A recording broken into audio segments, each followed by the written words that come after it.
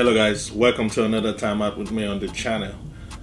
My name is Alec Godwin if you're here for the first time, and today we are taking a look at how to make this guy, the Ursa 12K, full control using the Atem mini switcher and software.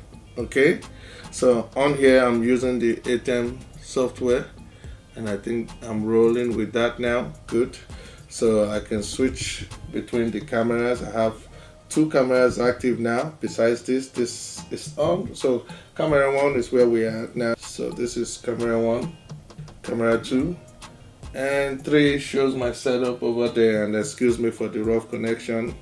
I have to make it happen, and I've got wires and cables all over the place. In fact, I don't expect everything to go as planned, but we'll do it. I haven't spent enough time with my Atem mini yet. I'm not the pro yet that I want to be,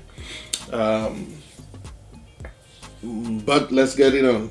So to get this stuff, because why am I doing this? I already have the Ursa 12K. For those of you who already know, I had it before I got the Studio 6K Pro, but now I'm like, I know I need more cameras to support that in a live production. Of course I have the Sony, but if just in case I need to do the Blackmagic, system together, I'm like, how can I get this guy involved? Of course you can switch. If you can switch a Sony camera, you can switch a Blackmagic. Okay, you just need to get the SDI from this, because we are talking about the Mini Pro. Also, the Atem Mini Pro, it uses HDMI, so we needed to convert the SDI to HDMI so we can switch it. Okay, that's the only challenge you will get from here. So there are several ways to do it. You could connect it to a monitor, external monitor like this, and have your HDMI come from there to your switcher. That's one way.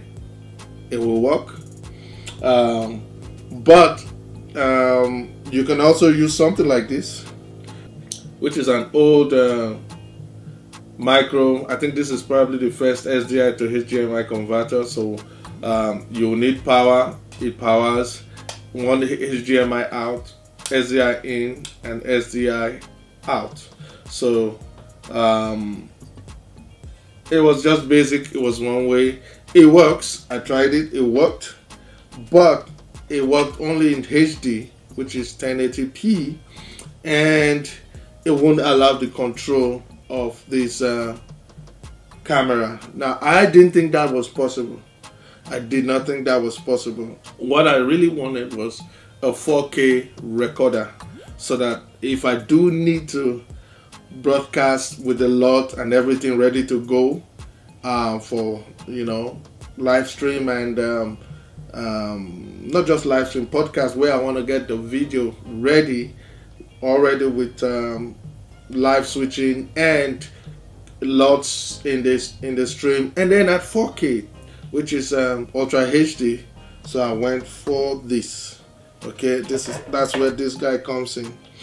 All right, this is about, I'll write it on the screen, I'll show you from the Amazon page, but probably about $49-50, something like that. And this one is 179. Okay, I'm gonna try and show. I'm gonna try and get a footage. It's already connected. I'll talk about the connection in a second. Let me take a video clip. Okay, that's the video. Micro converter bidirectional SDI to HDMI 12G. I think there's a HD. I think there's a HD version, but this guy can switch in Ultra HD, which is a 12G SDI converter. It has the in and out connections, SDI in, SDI out, and then HDMI out. It's always going to be one HDMI out, and it's portable. It's a lot smaller than the one I just showed you.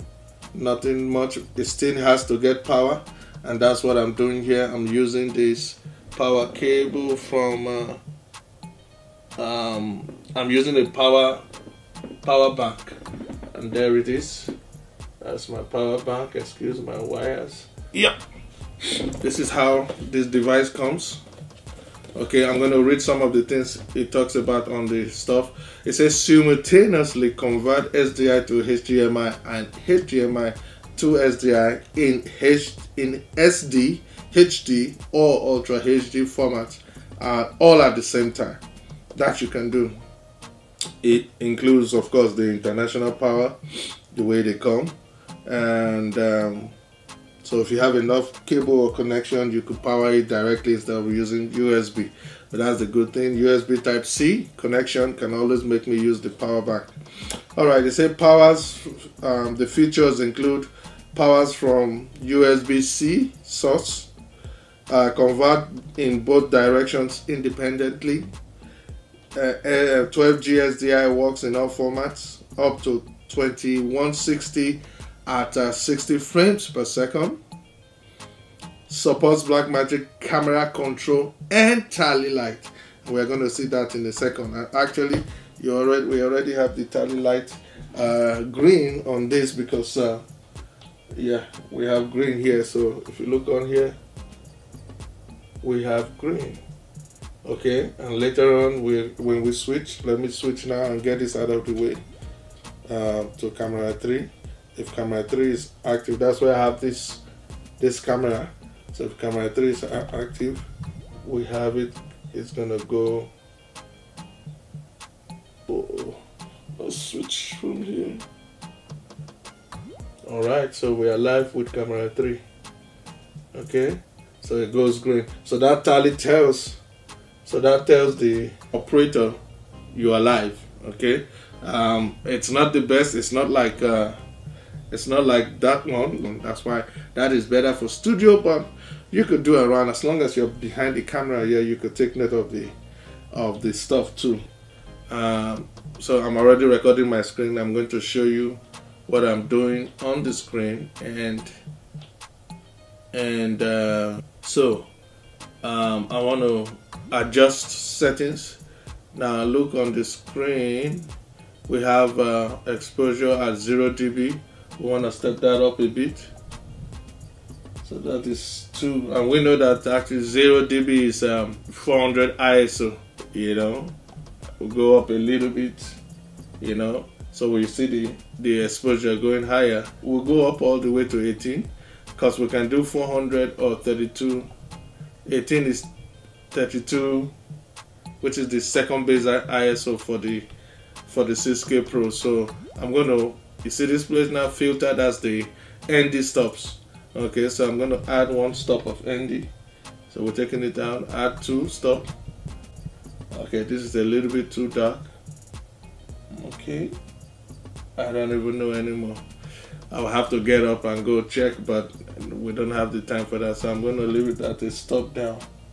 Okay, I'll leave it at a stop down, so we have a brighter image with 1 stop of ND. So you can control the ND right there. What else can we do? Let's see. We can do everything. everything that's available for camera control, we can do it here. We can go to the gamma and adjust the colors, so we can make it tint. Okay. Oh no, I went back to. Nothing happens for the Sony camera, so you could wave and do and touch all the buttons you like. Nothing's gonna happen. It's gonna go in the same presets directly from the camera. All right, so everything works on this guy. Now I don't expect everything to work on this guy, but some things too. So let's test that right now.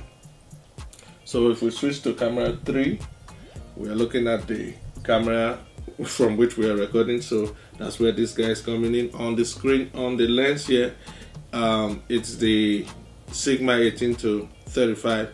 So we should be able to have control of the lens. Here's the thing. It works. It's nice to have. Now that's the screen. We're gonna adjust same thing, the brightness. Okay, so we have brightness going on thanks to this adapter and converter that's working. You can change the exposure in terms of dB. Now for the Ursa, we know that 400 is the best dynamic range, but you know, if you are doing live stream and you don't have the option of going to post to get all stuff fixed, you might want to sort that out live. So let's just see if it controls. Yeah, it's going higher. 2 stops. Yeah, 4 dB. So that works. And then shutter. Let's change up the shutter a little bit. Yeah, you see it change. You see it go darker. Okay. So that works. Shutter works. Color temperature. Let's change that up a little bit. It should go into us cool. And then now gradually towards warm. Alright. So it's getting warmer now. Okay. Well, we're at 9,400K. So let's go back. You know, the funny thing is, the camera is so obedient, you can't even control it from here. If you try to watch this, try to, let's say, go on the menu here, which is not necessary anyway. You just go, if you go on the screen, for example, you see my ISO at 400. If you increase it to 800, it jumps back to 400. If you go down to 200, it jumps back to 400. Go to 3002, it stays. It won't stay in place. As soon as you leave it, it goes back. You touch, it goes for a second and comes back because it's obedient to this guy, the Atem. So the Atem has control indeed. If you try the f-stop, if you want to go from a different f-stop, you go there, it comes back. Once connected to this Atem software, to the Atem Mini, even the hardware or the software, even if the software is not on and this guy is connected to the Atem, all controls come from the Atem. And that's where communication is good, and we'll talk about talkback some other time, because you may want to change some things, and this guy doesn't give actual full control over this guy. So is it really necessary to control from the board? Unless you have somebody that's not experienced enough to handle the camera, then you can do, or it's not paying attention and you see the need to expose better, then you do that from that. That can be done. I don't even think you need anything besides the controls that work. Let's find out what doesn't work. Okay, what you can't control from here. I'm going to just click on the gamma here, and we're going to drag this and see. Nope, nothing happens. Now, this is not, I don't think this is the case. When I just got it, I was so excited. My setup was over there in the other space, and I was so excited. As soon as I got it, I just wanted to try it. I connected the wires and did all the connection like I thought it should be, which is one SDS and one SDI 12G to the camera out, and then in here, and then out the HDMI to the switcher. That's the connection I did, and I tested it, and right there and then it worked with one cable, and it worked perfectly. The only thing that won't work is the start, stop, and ND filter. You can't control the ND filter from there because this is a physical, it's not digital like the 6K Pro. So when I came over to this setup and I reconnected everything, same setup, same wire, I probably missed, maybe what's changed is this cable. Maybe the SDI cable changed, I don't know, I don't think so.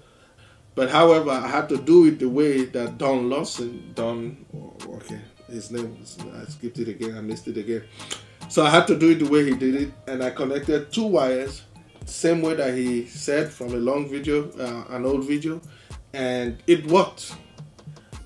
That's what we're doing. You see, I did the in and out, and then right here we have both connections. I have 2. These are 2 SDI cables. Everything worked beside the gamma and this color control, which is not a big deal I believe somebody can figure out what I'm doing wrong or what went wrong, or if it's the cable or if the HDMI. And that's what I wanted to share with you guys pretty much, okay? That's the bottom line. Thank you guys for watching. Like, subscribe as I said before, and I'll see you in the next one. Peace.